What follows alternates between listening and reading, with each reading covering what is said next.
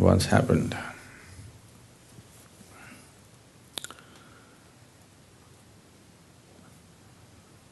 Gautama, the Buddha, you heard of him?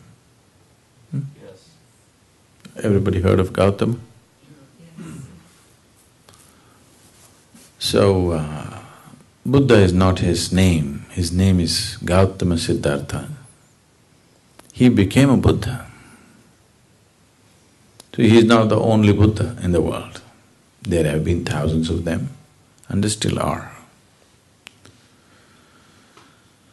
So Gautama was sitting in a large congregation of people one morning, an early morning, earlier than this, okay? A man arrived and stood there in the shadows. This man is a great devotee. He is a devotee of Rama. You heard of Rama? Not Rami, Rama. Rama is one of the most popular deities in India. If you do not already know this, in India we have 36 million gods and goddesses. It's a very rich country.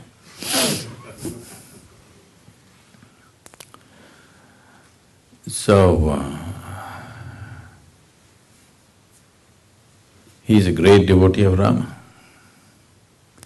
The devotees in India, not now and not everybody, but those who take this seriously, they will not utter any other word than the name of God that they believe in. So if they want you to come, they'll say Ram Ram. If they want you to go, Ram Ram. If they want something, Ram Ram. No other word but Ram. Their clothes are all printed Ram Ram, they utter only Ram Ram, they live Ram Ram. They devoted their whole life to God. You are smart, you are not like that. You kept God like insurance. Just in case something goes wrong, I have also paid my premium. Everything that you need to do, you do it yourself. You kept God like insurance. You're smart. But this man invested his whole life in God, total. Age is passing away, little doubt has come. Are there people here who don't believe in God? Nobody? No leftists? No? Only one? Okay. What's your name? John. Only John? Nobody else? I have doubts.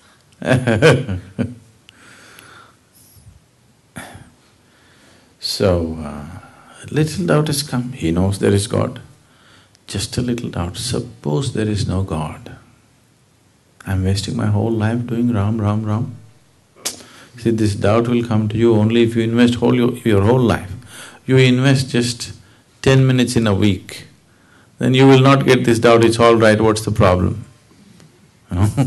If you invest your life completely into God, then within 3 days doubt will come. Am I wasting my life just doing this? And there are other people who don't believe. See, look at this John. He doesn't believe. For him also sun comes up in the morning. For him also flowers blossom. From him also life happens. Looks like he's having a better time than me.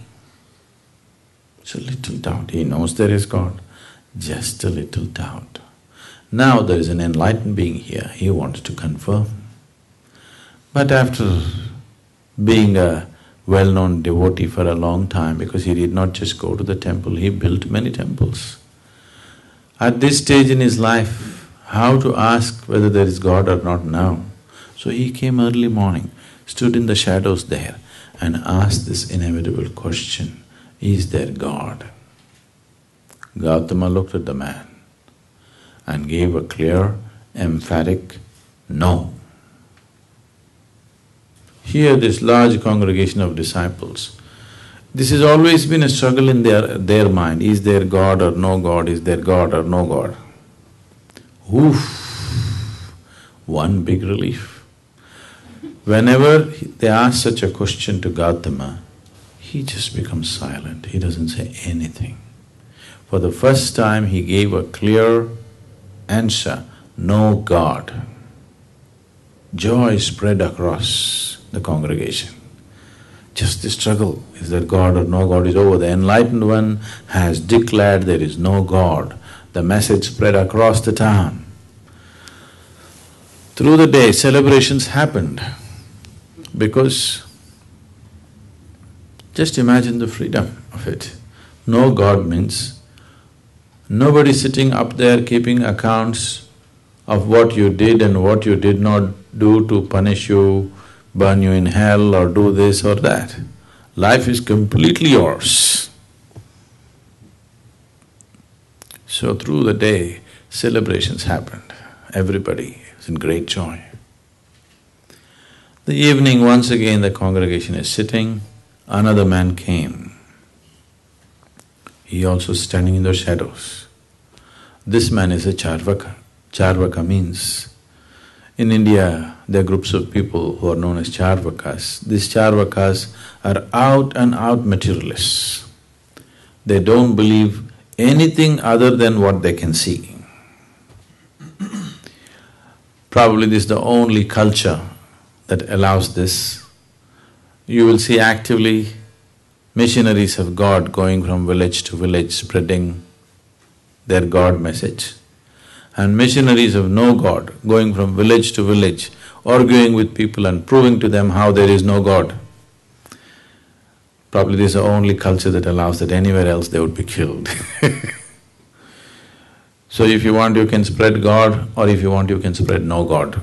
This is true democracy, you know. This has been there like this for thousands of years. People come and set up arguments in the village and they prove to you how there is no God. So this is an expert Charvaka.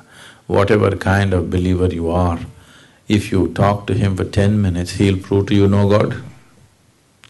For thousands of people, he's proved no God, no God, no God. Age is passing, little doubt has come. Suppose there is God. When I go there, will he leave me? And all these believers say that he's got all kinds of torture equipment up there. So because I went about proving to everybody that he doesn't exist, he may torture me much more. He knows there is no God. He's proved to thousands of people there is no God. Just a little doubt. Now there's an enlightened being here, he wants to confirm. So he appeared there in the evening. And he asked the same inevitable question, is there God? Gautama looked at the man and said, yes. Once again turmoil started. Morning he said, no God, they were all really happy. In the evening he says, there is God. So what's the game Gautama is trying to play? See, if you believe there is God, or if you believe there is no God, you're in the same boat. You believe something that you do not know. I believe this, you believe that, doesn't make any difference. You can believe whatever you want. Yes? Everybody can believe whatever they want. It need not have anything to do with reality as such. If you say, I do not know, the longing to know will arise within you. If the longing arises, the seeking arises. If the seeking arises, the possibility of knowing exists.